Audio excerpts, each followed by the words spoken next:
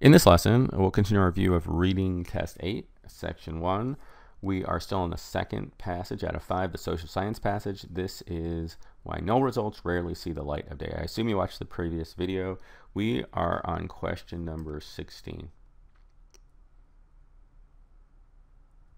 And 16, always scan at the next question, looks to be another two-part question. All right.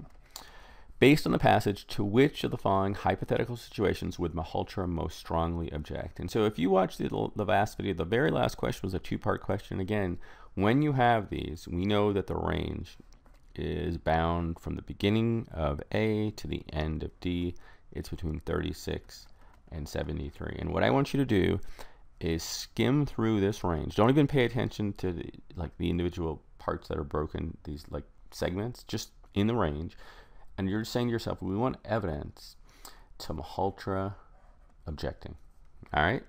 And so I think that it just helps, and then you can answer number 16, the first part of the two-part question. So we want evidence of Malhotra objecting. All right? And so let's see. It started at 36. All right, so that's right here. Let's see. Never published definitely disappoints to not see any major effects. All right, and so here we do have a little bit of evidence here, but then we've got Malhotra. Again, we're looking evidence that he strongly objects. So let's keep reading. Find a shift. A change needs to happen. Okay, so still no evidence there. Here, the percentages, these relate to the graph, so that's not going to yield the answer. Scientist not involved in the study praise its clever design. We've got a professor at Berkeley. He and others know there's bias. Worse, if researchers publish significant results from similar experiments, they could look stronger than they should because earlier results are ignored. This was the segment from the very last question before, in the previous video, the two-part question. But look here, even more troubling to Malhotra. All right, they've really kind of almost used the exact language. We want strongly object from Malhotra. More troubling, even more to Malhotra, was the fact that two scientists whose initial studies didn't work out went on to publish results based on smaller sample.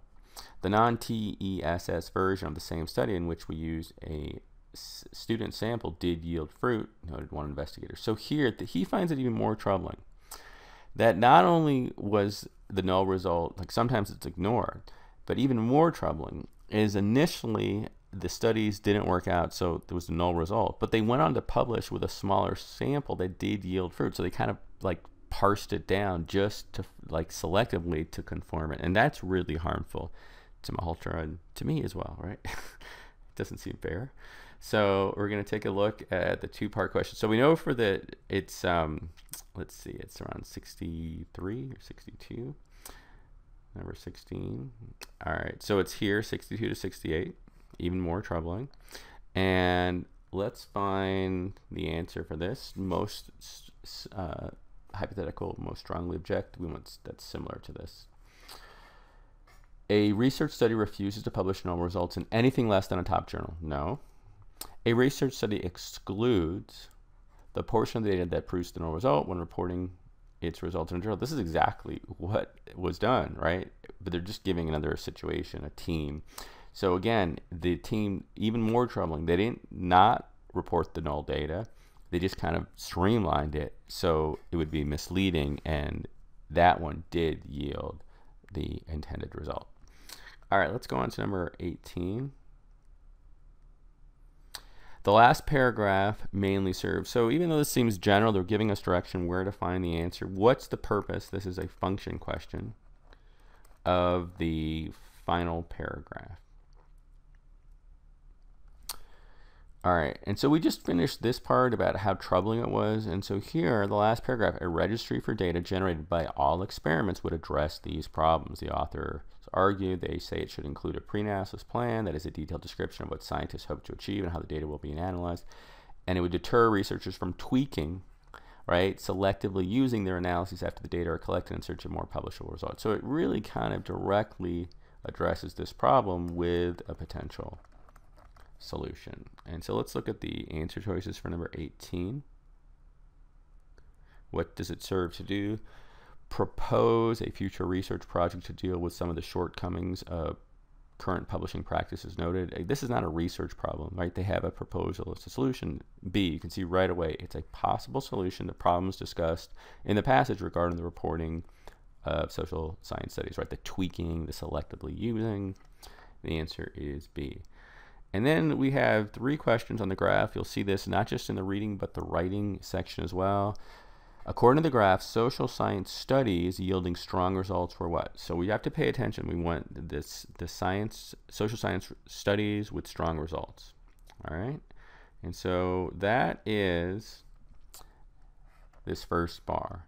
And if we look, so we have this published in a top journal, published in a non-top journal, unpublished but unwritten, and unwritten. So I'm going to kind of go back and forth here, but it looks to be right. So looks to be like 60% were at least published in a top journal or non-journal, and then the bottom 40% weren't published at all. So let's just take a look at the answer choices. All right. Unwritten over 50% of the time. No, it looks like they were published about 60% of the time. Unpublished but written 50% of the time. Unpublished but written. I just want to go back and look. Unpublished but written. No, that's this one. That's only about, looks to be maybe 35%. That's not right. And it's a little harder when you have to go up and down, but you'll have it right in front of you. Published in a top journal approximately 20% of the time. So you just have to pay attention. This one, I think it looks right. 20% for the top journal. The top journal is this. Yes, that's exactly 20% from 80 to 100. This is the top journal. That is definitely the answer. So it's C for number 19. And then we've got 2 more questions. They're both graph. Which of the following statements is best supported by the graph? So let's look. Studies with mixed results were just as likely to be published as they were to be left either unpublished or unwritten. So mixed results likely to be published as they were left unpublished or unwritten. All right, mixed results is the middle bar. Published, the top 2, that's exactly 50%. Just as likely to be unpublished or unwritten. This looks good, right? It's exactly 50% between published and unpublished. And so the answer for that one is A, number 20. And the last question, which statement from the passage is most directly reflected by the data presented in the graph? This one you really have to kind of look at each one of these. This is not like the 2-part question where you're going to skim through it. You're going to look at each of these to say what is most strongly supported. Let's just look at the graph first. It'll help give us an idea of what we're looking for.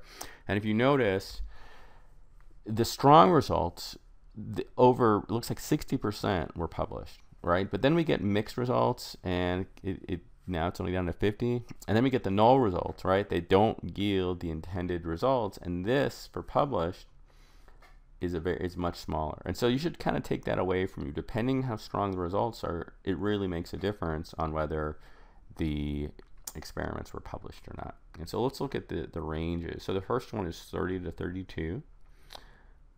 All right. So 30 to 32. In their emailed responses, some scientists cited deeper problems with a study, more pressing matters, but also believe the journalists.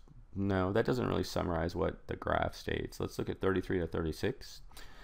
The unfortunate reality of the publishing world is that null effects do not tell a clear story.